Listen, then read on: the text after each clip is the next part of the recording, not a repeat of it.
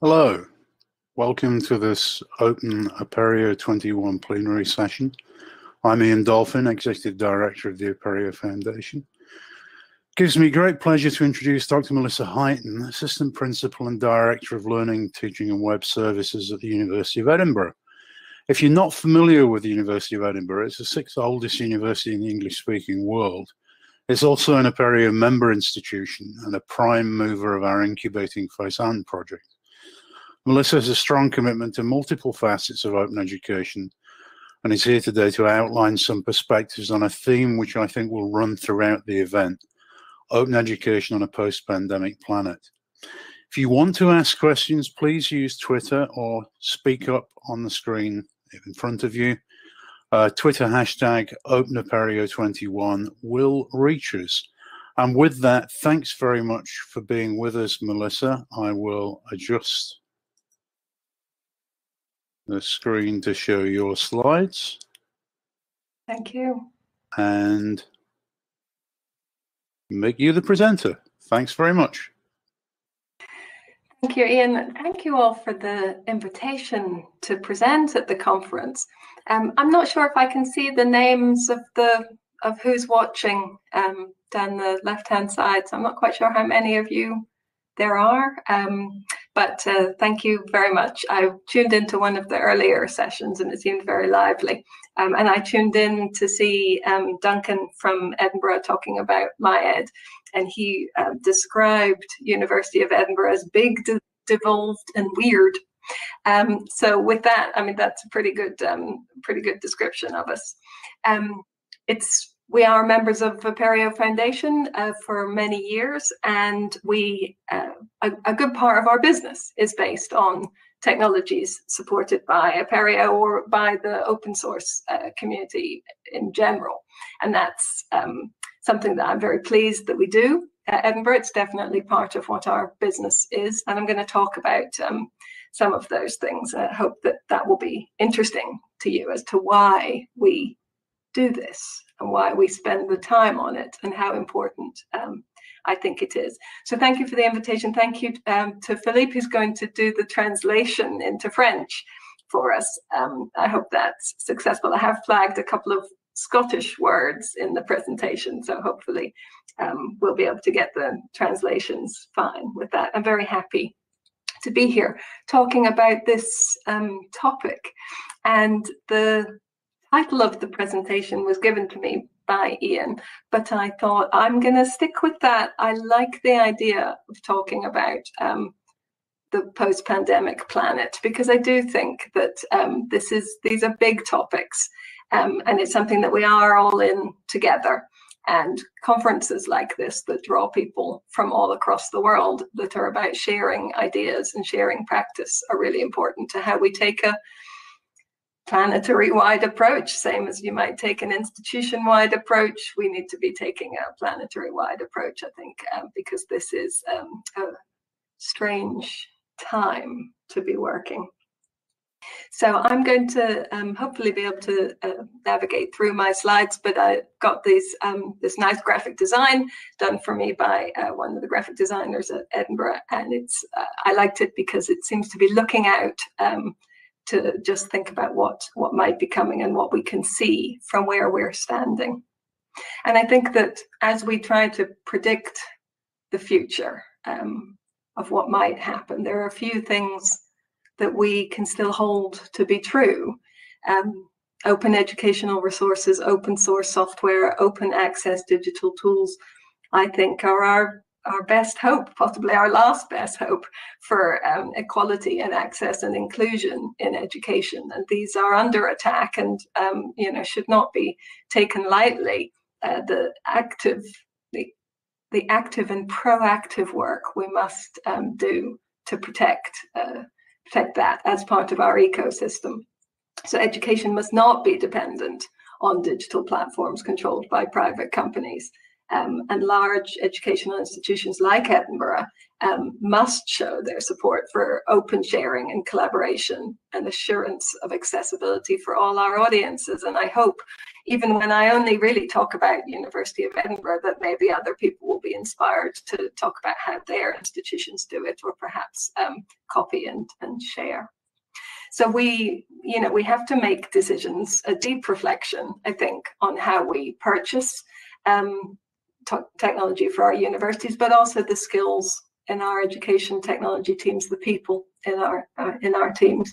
And we need to think about how we grow that understanding of open literacy within our teams, within our curriculum, and within our pedagogical training that we deliver to so many faculty. And this is essential, I think, as we struggle to fight against the denial of scientific knowledge and to fight misinformation, and to rethink and decolonise the curriculums that so many of the northern universities still teach, and to care for our planet as a planet. There's much work to be done, and I'm really pleased to be able to have the time to tell you some of the things that we're doing. So this is, a great Scottish word, out with. This is about, the University of Edinburgh has always been an organisation who have looked globally out.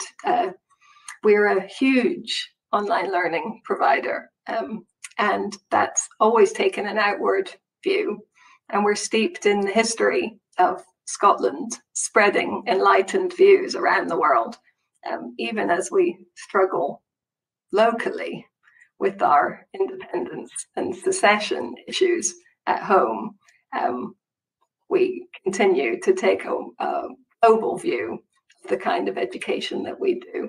And I've put a few links in here to just tell you a bit about the size and reach of what Edinburgh does. So Edinburgh is in a very small country in Scotland, but we've been doing online learning for 15 years. We've been in the business of massive open online courses for 10 years, and seriously into the business of open educational resources for 5 years.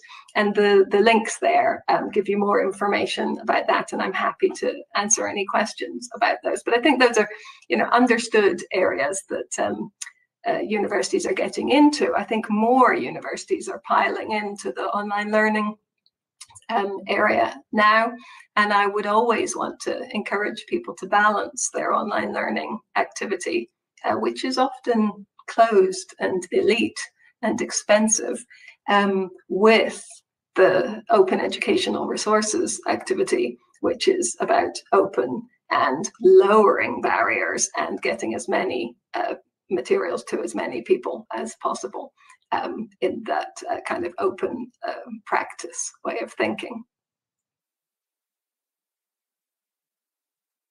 So when Ian gave me the title of the post-pandemic planet, I was thinking about how we describe the way things were before. And there's this lovely phrase, the before times.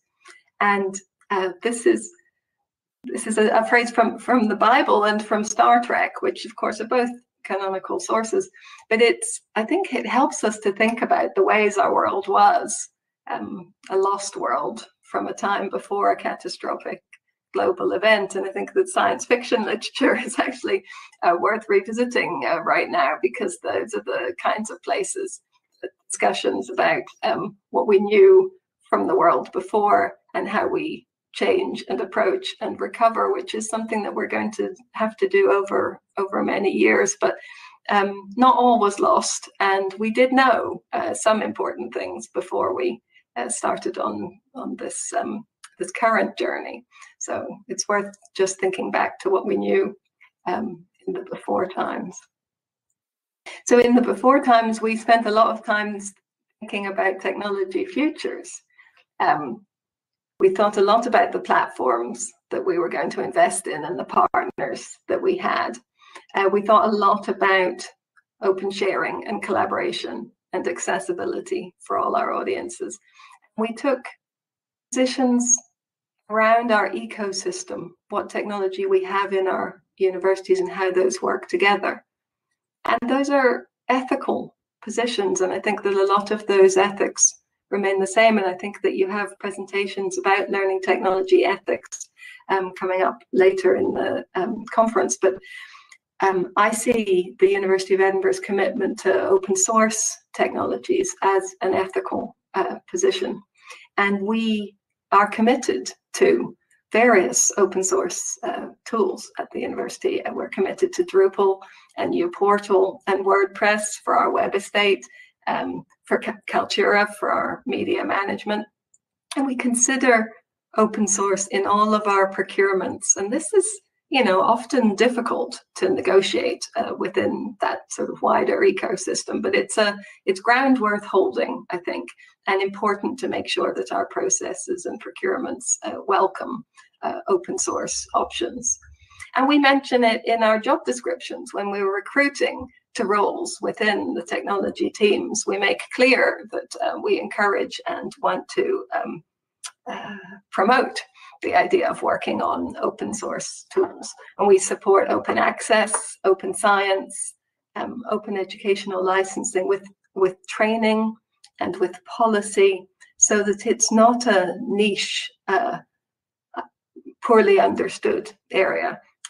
There is a lot of acronyms, as Duncan mentioned earlier, but we try to promote understanding as well. And the reason this is so important to my business is that I need software developers in my organization who will push frontiers and find new solutions. So those are the people I want working in my university. And I want to attract them, and I want them to stay. And I need diversity of thinking in my creative teams. And I want staff to feel supported and valued. And I want them doing interesting things to solve real problems. And I know that people who work in open source development are values driven. So I must invest in areas which showcase and make clear the role we play in leading these values. And one of the ways that we do that is in partnerships with organizations and platforms like edX and foundations like Apereo and Wikimedia.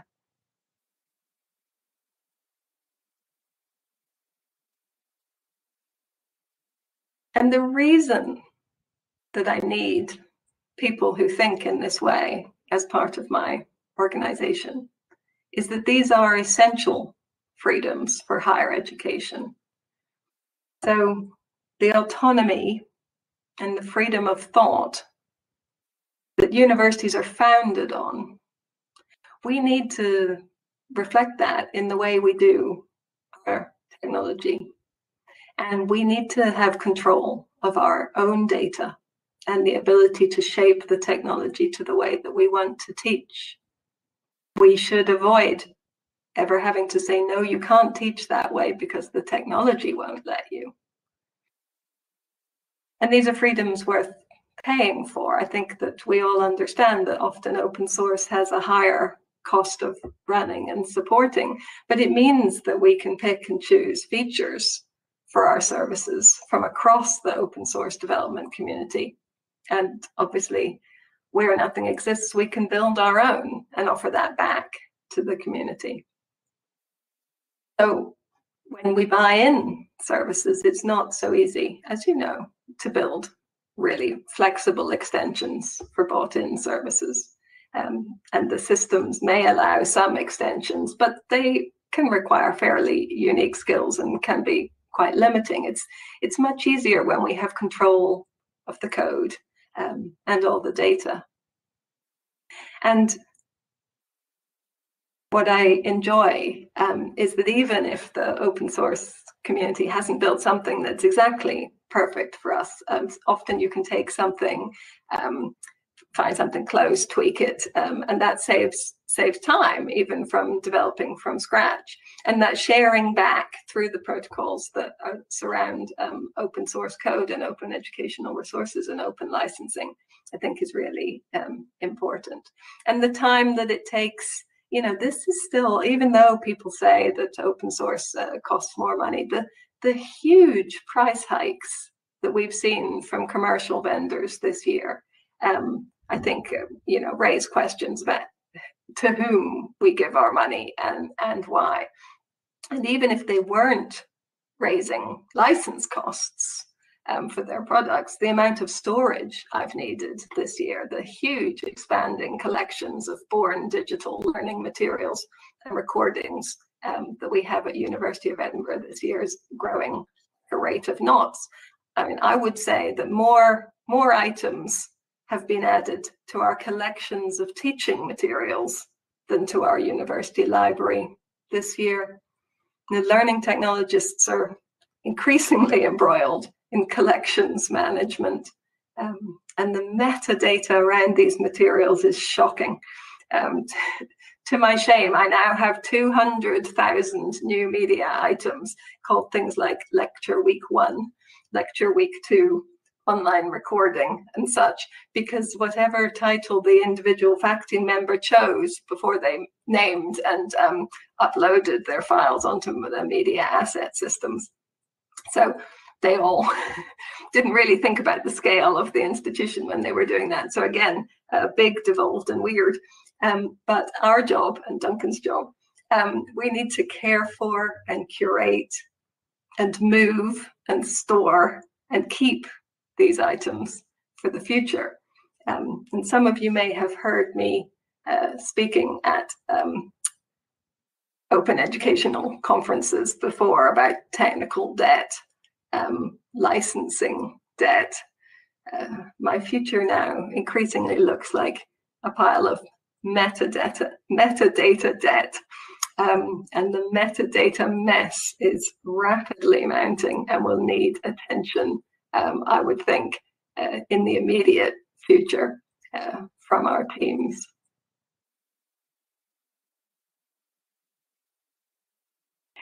So thinking about open educational resources,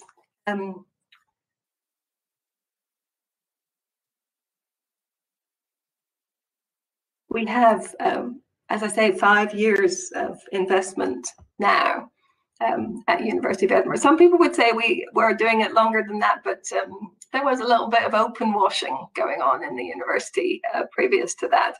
People declaring the materials were open educational resources, but the licensing, when you actually looked into it, wasn't quite clear. So we brought a bit of rigor to this.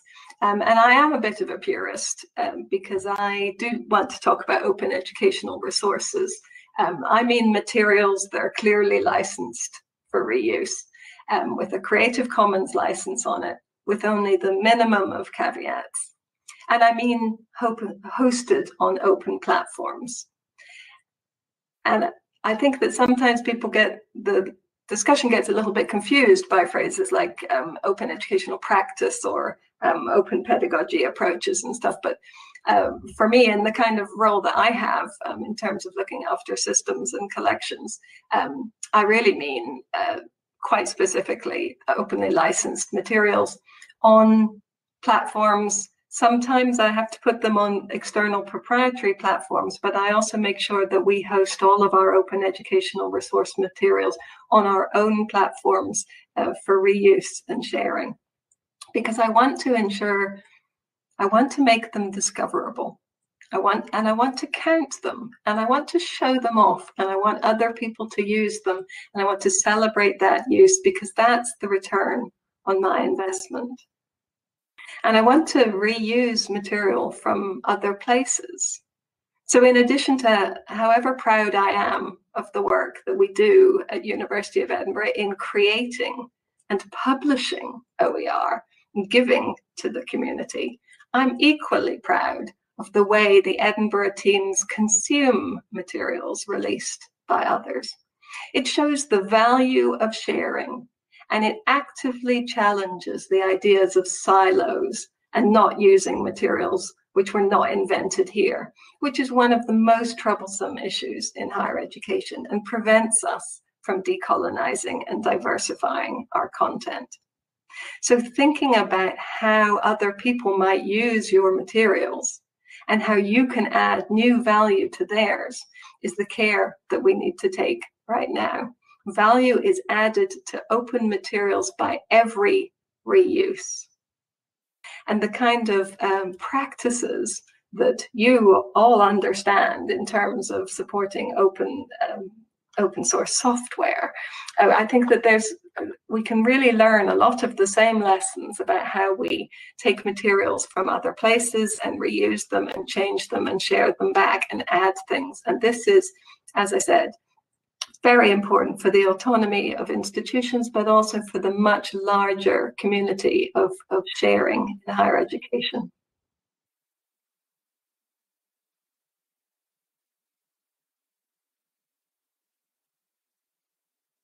And I think it's about, there's something there about saving the planet. So one of the things that has not changed is that we still have to tackle catastrophic events. And our planet is in crisis. And we must think about what the universities should be doing in order to think about and tackle catastrophic events. What's the right thing for a university with a global reputation and some considerable resources at its disposal to be doing at a time of major geopolitical change and climate crisis? These things have not changed. And what we do, how we educate our students, how we bring them with us, how we tell them that this is important work, is modeled by the way that institutions behave. So governments and institutions are increasingly aligning themselves with the UN Sustainable Development Goals. And there's 17 of these. I'm sure you're familiar with them. They're referred to as the UN SDGs. I think it's important to remember they're not all about the green and energy consumption. There's a whole bunch of them, the 17 of them, that provide a shared blueprint for peace and prosperity for people and the planet now and into the future. And open education, open educational resources is one of is clearly mentioned in the UN Sustainability Goals. Access to quality education for all, redistribution of wealth in education through the open sharing of materials and knowledge. So open courses and open educational resources play an important role in supporting these sustainable development goals, or goals for sustainable development. And the University of Edinburgh, I've put in 3 links for you there as well. I'm just going to talk a little bit about these areas of work. So our approach to developing digital education opportunities champions the 4th SDG to ensure inclusive and equitable education and to promote lifelong learning opportunities for all, as learners anywhere in the world at any stage of life can gain access to free, flexible, accessible materials on a broad range of subjects. So that doesn't have to be the same as opening up all University of Edinburgh courses to anybody who wants to take a degree. What's important is that we think about the ecosystem of the materials that we have and make large swathes of those. A good chunk of that stuff needs to be made open for sharing. But also we can do the kind of work that we need through activities like MOOC activities, which already reach hundreds of thousands of people, to do courses about sustainable development and to do those courses in ways that they are sustainable. So that first link on this slide takes you to a mapping of our short courses at University of Edinburgh against the Sustainable Development Goals. And some of these courses are translated into multiple language versions so that they can welcome people from all over the world into studying them. Some of them are about sustainable development. Some of them are contribute to sustainable development. All of them are openly licensed, and many of them are made using materials from elsewhere, which other universities have released. So they're recyclable, they're recycled, reused, adaptable, and free for reuse and adapt and free to study. So I would encourage you to have a look at that list. There's an excellent set of topics. And what I'm particularly pleased with is that we will be running, we have something called a event MOOC, which is a particular type of MOOC that University of Edinburgh is particularly good at, which is that we run a MOOC alongside a major event. We sometimes do that around UK or Scottish elections. We did run various ones about Scottish independence and one about Brexit. But what we do when we do those big MOOCs is we provide a platform for people, for members of the public, to engage with the topics and with the academic experts and various public intellectuals on the topic. And we will be running one of those event MOOCs for COP26, which is being hosted in Scotland, admittedly in Glasgow rather than Edinburgh, but you can't have everything. So University of Edinburgh will be putting up event MOOC to support the discussions and engagement around that event. And another example of how our open educational resources have helped us to respond to major planetary events, of course, is our COVID MOOC. And there were many universities who put up a lot of COVID material, and I'm not saying that Edinburgh was the only one, but the speed at which we were able to publish a massive open online course about frontline respiratory care was facilitated by the fact that the materials we needed for that course were already openly licensed from within one of our other courses. So we have a master's in primary healthcare that had a module all about respiratory care. And because of the time that we had earlier invested in knowing what the licensing on that material was, who had created it, where all the diagrams and images had come from, and having that released and releasable meant that we were able to take materials from that internal, expensive, closed master's course in public health and make a chunk of them available on FutureLearn as part of this short course open to the public and for free.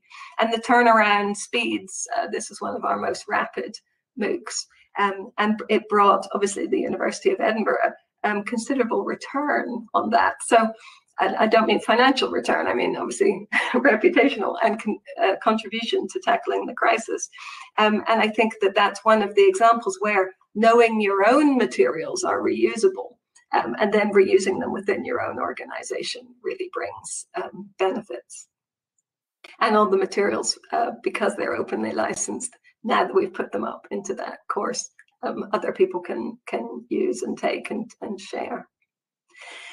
And the third link actually there is to some of the instructional designers thinking about how they have reused material from other places. So I have a number of media teams who usually would be out and about filming content to be part of the University of Edinburgh online courses and MOOCs. And of course, with COVID, they were all confined to barracks.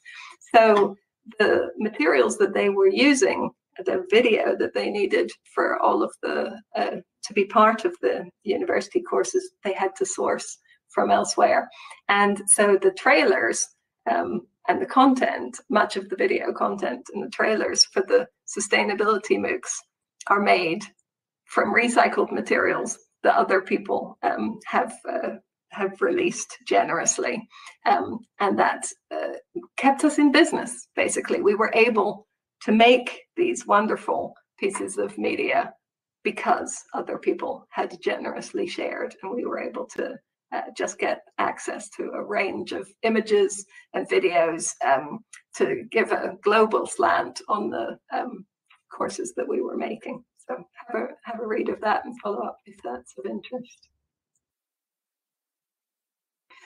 So the other thing that we do is to think about grow your own open thinkers, because as I've said, it's so important to have in your organization people who understand these open approaches and the rigor of open materials. And I see that as technologists, learning technologists, and students, members of the university. So it's really important to think about how we embed in the teaching that we do that sort of understanding of skills for researchers and knowledge activism, ability to contribute to open knowledge from all of the members of our university. And we do this at Edinburgh in many different ways, but one I wanted to tell you about, and again, I've put links for you here, is that we partner with Wikimedia. And Wikipedia is one of the largest open educational resources on the web, as I'm sure you know. Yet so many people seem to be largely unaware of how it works and what the community of people who look after it, what they're actually doing. And we've been working on this for about 5 years at the University of Edinburgh, and it's a slow burn. We've been working with academic faculty across the university for 5 years. We have a Wikimedian in residence, and we work to embed Wikipedia, Wikidata activities into the assessed curriculum, because it seems to me essential that graduates and faculty at universities should understand how to participate in open knowledge creation, understand how knowledge is created and shared and contested online. And it still surprises me.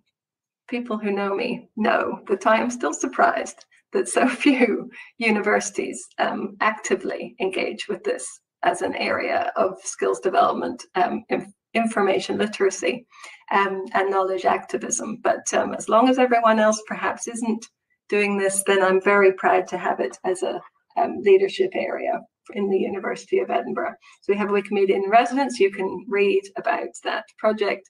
We have a range of examples of Wikipedia in the curriculum. So this is assessed work activities into the curriculum.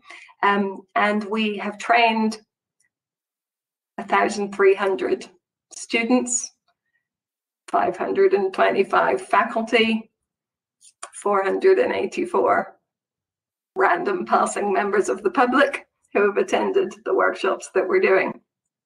And when we think about how something like Wikipedia works, the participation level, getting more people involved in this, is absolutely what we need to be doing. It's less about one person editing many, many pages, as many people, each editing in their own areas of enthusiasm. And the more editors we can create, the more active knowledge participants we can create, the better. And I'm very pleased to see that every week members of Edinburgh University are contributing. I think that members of Edinburgh University are one of the largest groups of contributors, certainly in the UK, to Wikipedia. And I'd be interested to hear anyone who thinks they've got a larger group from any organization anywhere in the world. And you know that there are structural problems in so many areas of technology, and one of them with Wikipedia is that women are not represented proportionally in the either as editors or in the content. And so one of the things that we do at Edinburgh monthly, as you would expect for Women in Red, is we meet at editathons and we just hack away at that. And that link you can go to, you can just see the events that we run every month, just tackling the gender skewed topics and coverage in Wikipedia. And you're very welcome to join us if you would like to. As I say, members of the public are welcome.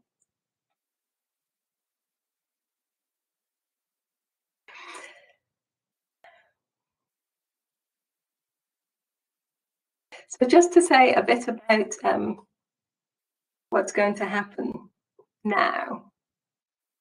So resilience and hybridity are very much the topics of the day. High-tech teams switch to home working relatively easily. I think certainly at University of Edinburgh, and that's partly due to prior investments that we've made personally in the IT kit setup that we have at home. And there's a good chance that we already had a good chair, camera, headphones. It's a privileged position, and our institutions benefited from that. I was in awe and thankful for how well my teams moved to working from home, barely skipping a beat. Our services were up and running. But if we think about how employers and cities and nations respond now to hybrid working, it's suddenly an urgent area of leadership. And for a small country like Scotland, perhaps we can begin to reverse some of the brain drain. If people return to work from their home, maybe they'll come back and live back in Scotland. And perhaps through our unions, we can gain better industrial relations. I think that people appreciate the flexibility that employers are suddenly able to show about where you work. And it will benefit high-skilled workers, and the benefits may not be experienced equally. And most of the world's work cannot actually be done from home. But it's possible that we will see some disruption in the traditional structural inequalities in our sector, our tech sector.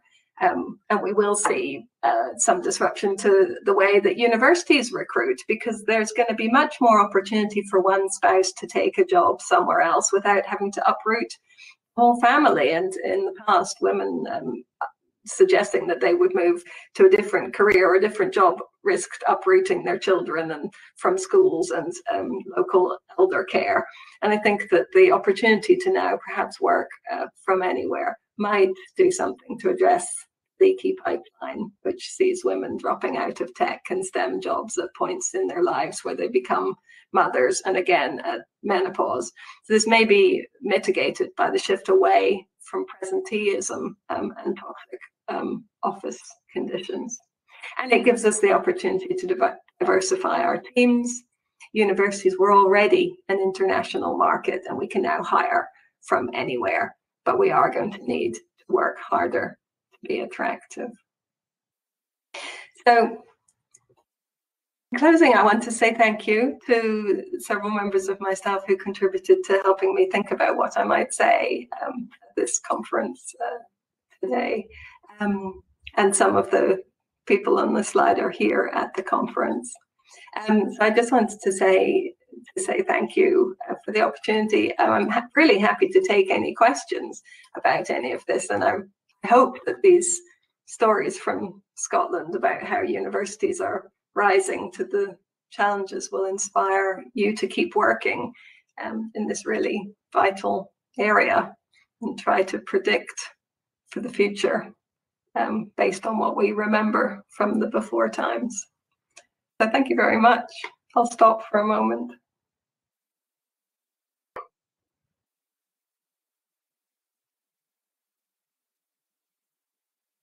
Melissa, thank you so much for that wonderful talk. Anybody got any questions? We have a couple of minutes before people move off to their next virtual sessions, which are the Solutions Expo, and our next plenary is at noon Eastern, 5:30 UK, and 6:30, sorry about that, Central European and South African time. I'm guessing that others have experienced an explosion of resources over the last 18 months in the way that you've described, Melissa. What's your thinking about how to pay down that metadata debt, and how far have you got with it?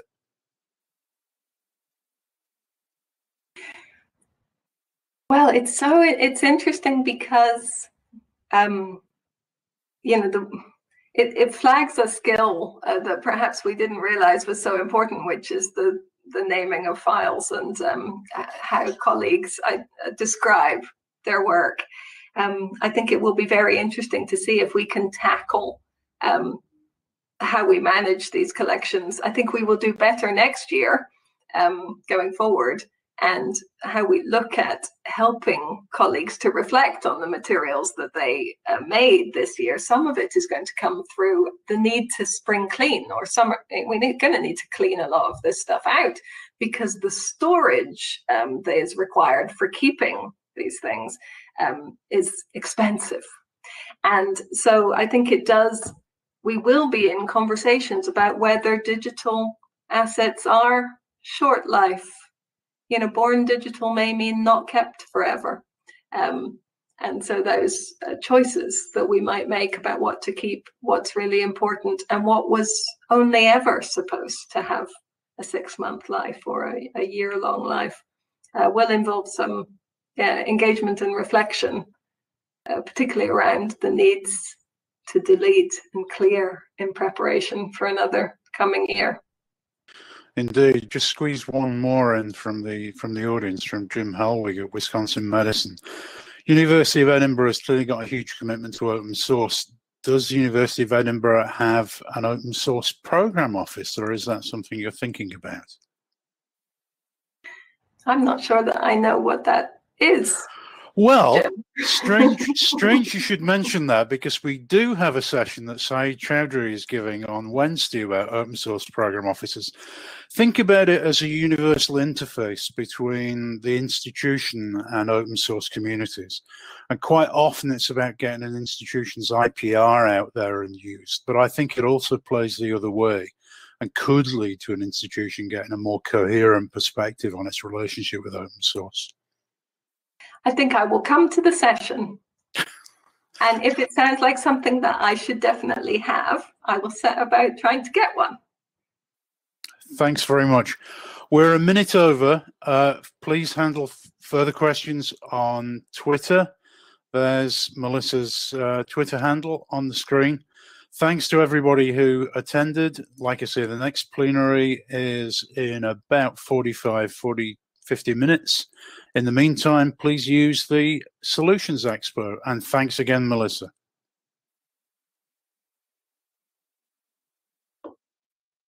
Thank you all.